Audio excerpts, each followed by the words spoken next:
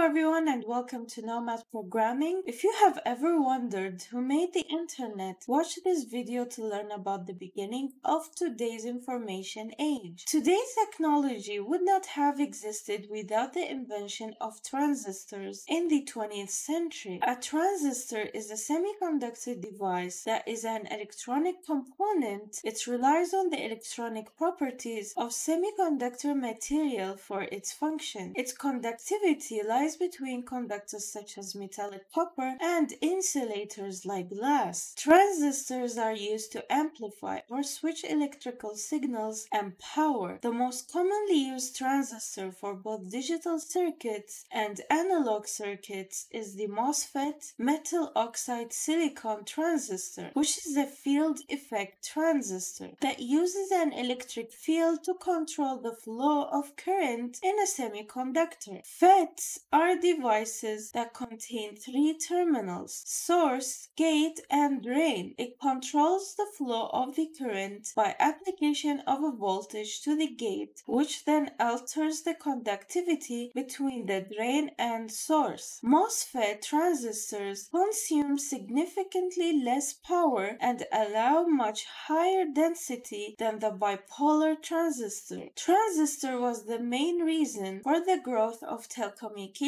bandwidth over the next half century. Without transistors, there would not be today's internet. Definition of the internet. The word internet itself stands for interconnected networks. It is a network system that connects millions of web servers run by several providers, individuals, companies, universities, and governments. For communication, selling products online, uploading different kind of content, and offering services without involving a central authority. Today, the internet has grown much larger, and the use of the internet as well. It has created businesses solutions, social media, offering services, online education, virtual meetings, online banking, and many more. A brief history of the internet. The concept of interconnected computer networks arose from the fundamental theoretical work of information theory, a mathematical study of quantification, storage, and communication of digital information, programming information in the form of sequences of symbols and impulses, and how rapidly information can be transmitted. The theory was developed by the Swedish physicist and electronic engineer Harry Nyquist and an American electronics researcher Ralph Hartley in the 1920s. And in the 1940s, the American mathematician, electric engineer, and cryptographer Claude Shannon provided a firm understanding of trade-offs between signal-to-noise ratio bandwidth and error-free transmission in the presence of noise in telecommunication technology and the transistors. In the late 1950s,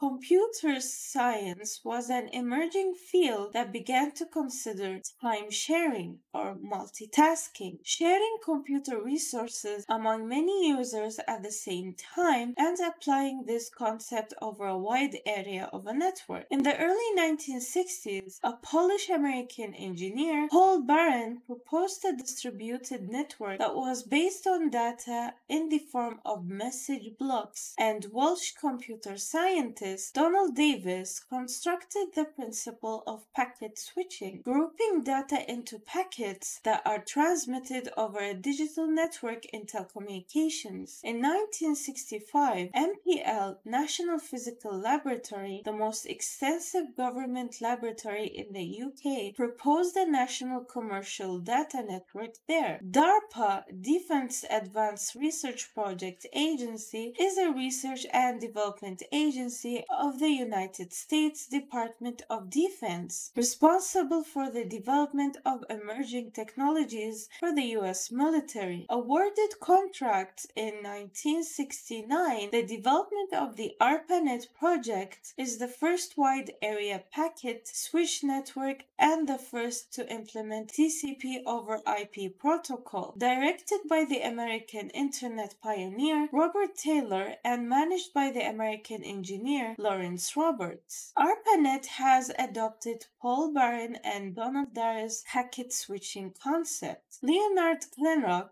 supported the ARPANET project. He was a computer scientist at the UCLA University of California, Los Angeles. ARPANET network was built by Raytheon BBN Technologies, American research and development company in Massachusetts, United States. In the early 1980s, the National Science Foundation funded national supercomputing centers at several universities in the US and provided interconnectivity in 1986. With the NSF NET project and the emergence of architecture such as domain name system and adopted TCP over IP internationally on existing networks marked the beginning of the Internet. The first commercial Internet service provider emerged in 1989 in the US and Australia. The ARPANET project was decommissioned in 1990. The British computer scientist and physicist Tim Berners-Lee, a researcher at CERN, European Organization for Nuclear Research, proposed and prototyped the Project Inquire in 1980, which was a simple hypertext program that had some of the semantics of the World Wide Web used to share documents at CERN. Then in late 1989, Tim Berners-Lee wrote a memo about suggesting an internet-based hypertext system. After that, he created the World Wide Web in 1990, the world's most dominant software platform. It is an information space where documents and other web resources can be accessed through the internet using a web browser by linking hypertext documents into an information system accessible from any node on the network. In late 1990, the internet was publicly used by commercial companies and companies like Netscape, which offered email services that started to have more attention from the public. In 1994, the internet has taken off fast, and CERN was not overseeing internet systems or applications. It existed for energy physics experiments. Tim couldn't stay there, so he moved to the MIT's Laboratory for Computer Science, which became the host for a new World Wide Web consortium. The internet has opened many opportunities for businesses, communications, and e-commerce that it turned into the internet we know today. Just to clarify, the whole internet is not owned or controlled by any person or organization. They may own the infrastructure and devices that connect to the massive network, but the internet is not owned or controlled by anyone. The internet is for everyone. I hope everyone enjoyed today's video. If anyone would like to add any facts about today's video subject, please share them in the comment section below. Thank you all for watching and hope to see you all in the next video.